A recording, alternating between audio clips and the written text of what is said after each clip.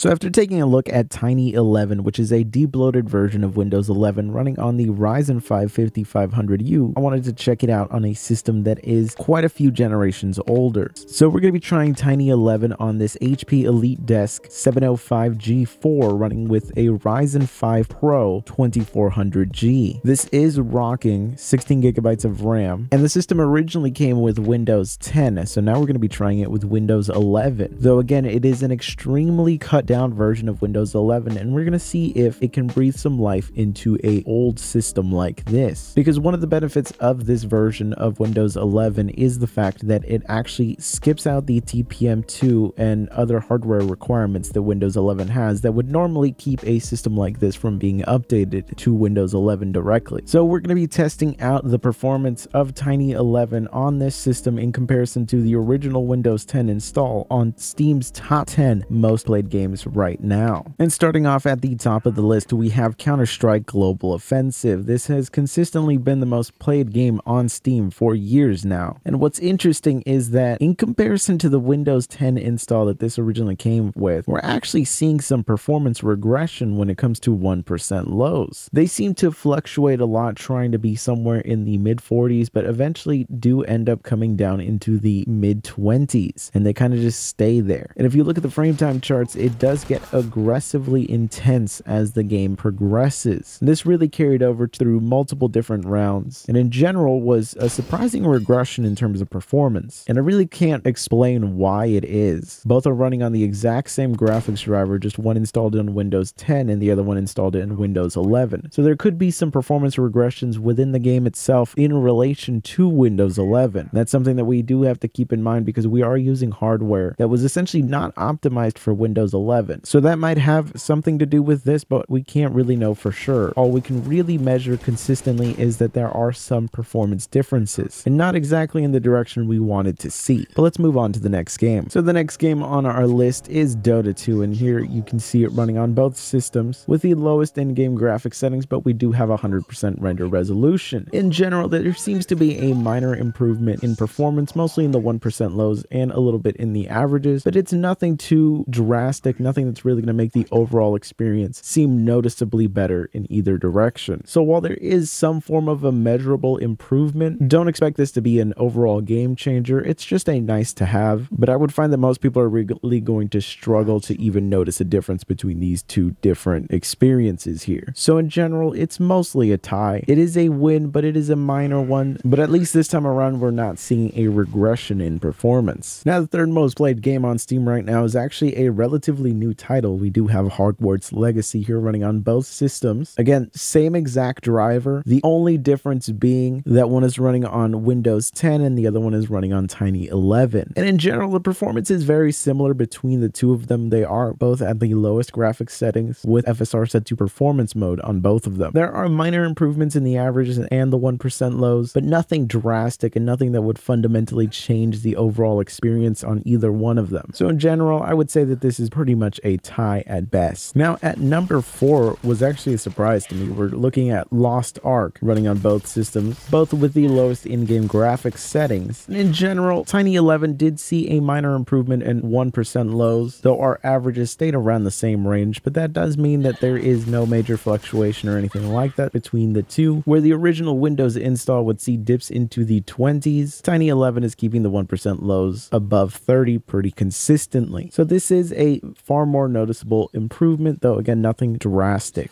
And now we move on to Apex Legends. Now this one was an interesting one, because it seems to have actually gotten a minor improvement, mostly in the 1% lows, though the averages did see a little bit of a bump. But what's interesting is that sometimes throughout the experience of playing, there would be these moments where there would be these spikes in the frame times. It's like there was a pretty noticeable dip, if you notice, to the power usage, and that causes this lag experience. But then things recover, and if you look at the frame time charts, they look far better in comparison to the Windows 10 version. It's just that these spikes that end up kind of just dropping the 1% lows would happen every once in a while that would overall ruin the experience sometimes. So it's an odd situation where the frame times and the performance do seem noticeably better, but those harder stops, those harder lag spikes actually end up making it pretty difficult to play sometimes. So it's a little bit of a tough one here to say really which one is better than the other.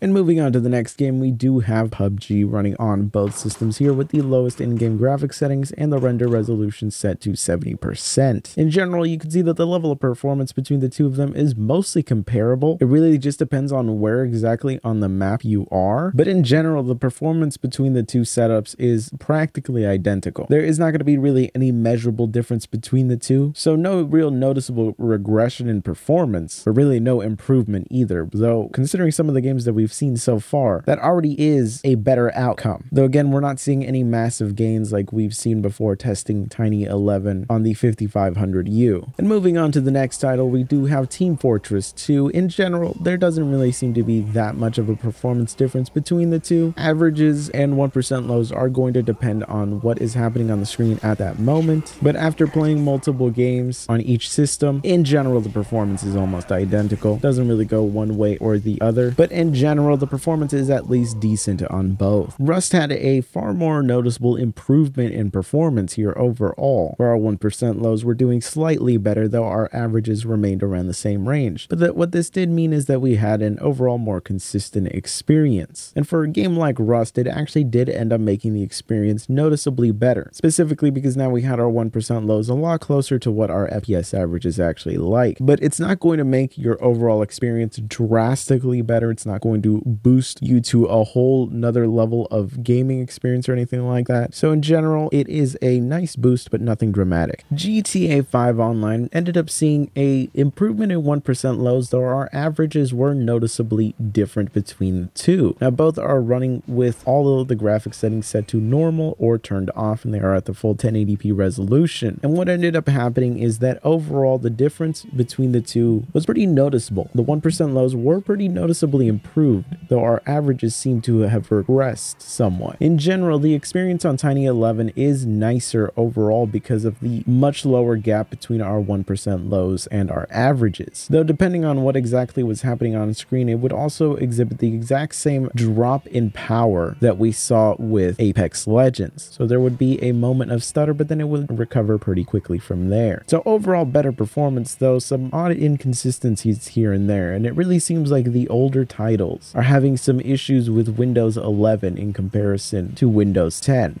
And lastly, we're going to be taking a look at Call of Duty Warzone 2 running on both of these systems with the lowest in-game graphics settings and FSR set to the performance preset. Now, our averages remain around the exact same range for the most part, but our 1% lows do see a nice bump in overall FPS, but it's really not enough to improve the experience enough to make this a legitimately playable experience. 1% lows in the teens is still not great, though it is a vast improvement over 1% lows in the single digits.